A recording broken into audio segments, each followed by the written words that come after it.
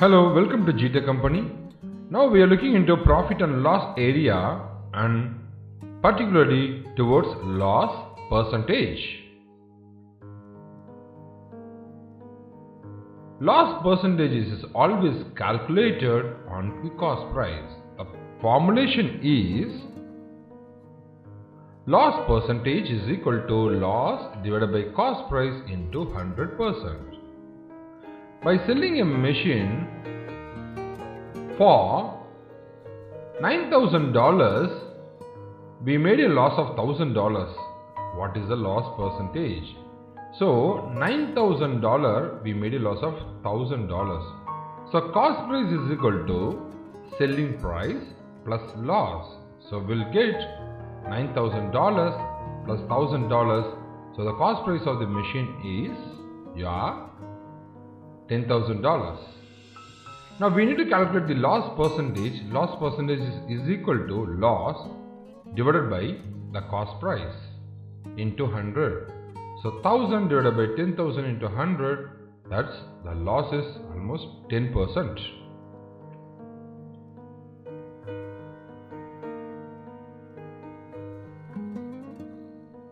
By selling an article for $10,000, a man losses $2,000. Find the loss percentage. The selling price of an article is $10,000 and he made a loss of $2,000. The cost price is equal to selling price plus loss. So selling price plus loss, it's $12,000. The loss percentage is like $2,000 divided by the cost price into 100. So 1 by 6 into 100. So solving this equation, you will get 16 into 2 by 3 percentage.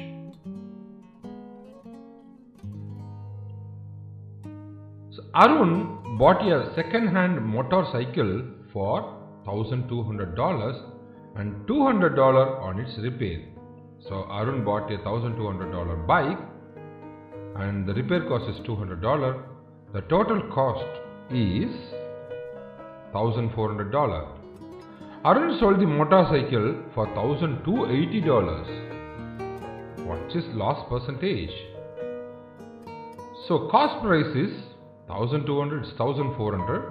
Selling price is $1,280. If the selling price is lesser than the cost price, then it's a loss.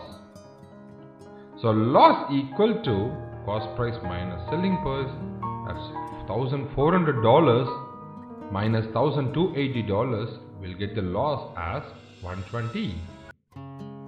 So loss divided by cost price into 100 will give the loss percentage. So 120 divided by the cost price, 1,400 into 100. So it's the loss percentage is 8 into 4 divided by 7 percentage.